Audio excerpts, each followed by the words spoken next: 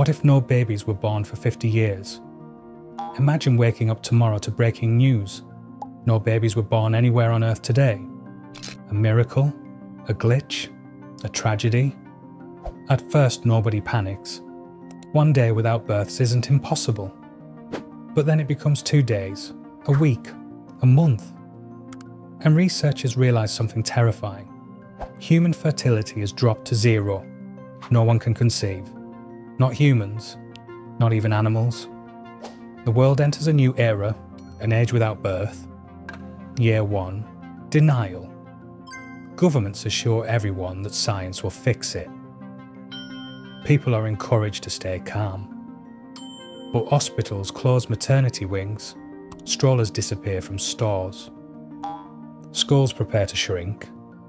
Humanity pretends everything is normal, until the silence becomes too loud. Year 5, the last children.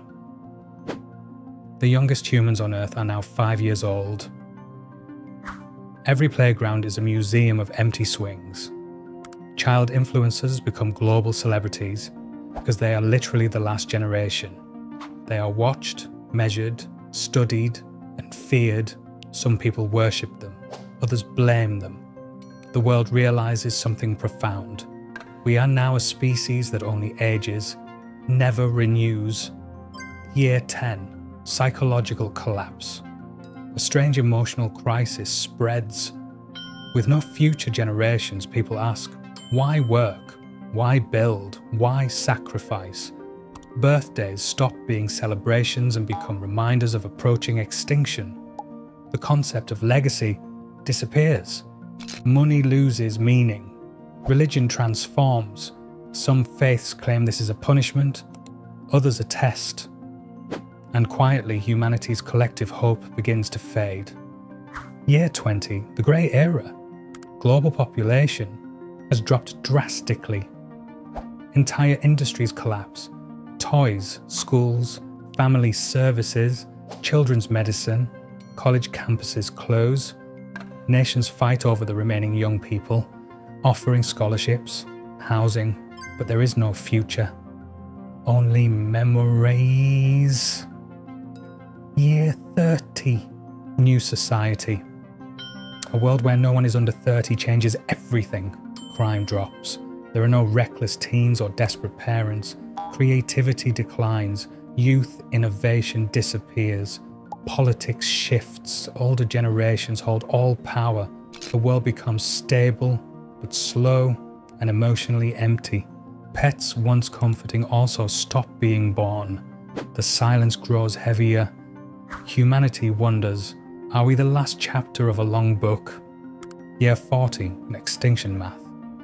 Scientists release a brutal calculation. If no births occur, the human population will fall below 1 million within 150 years. After that, nothing. The fear of death becomes universal. Every cough, every accident, every illness feels like the world shrinking. Universities devote all their resources to solving the mystery, but the answer remains unknown. Biology itself seems to have shut down. Year 50, a world of endings. The youngest human on Earth is now 50. No child has laughed in half a century. No baby has cried. No new voice has entered the world. Humanity gathers at a global broadcast, a final message to the universe. Leaders speak not as politicians, but as survivors. They apologize to future civilizations for not lasting long enough. They send recordings, DNA samples, libraries, art, music, billions of human memories, hoping someone, someday, somewhere will find them. And in a moment of both tragedy and beauty, humanity does something unexpected. They choose to celebrate. A celebration of everything humans ever were, our love, our creativity, our chaos, our mistakes, our brilliance. For the first time in 50 years, the world unites not around fear, but around meaning.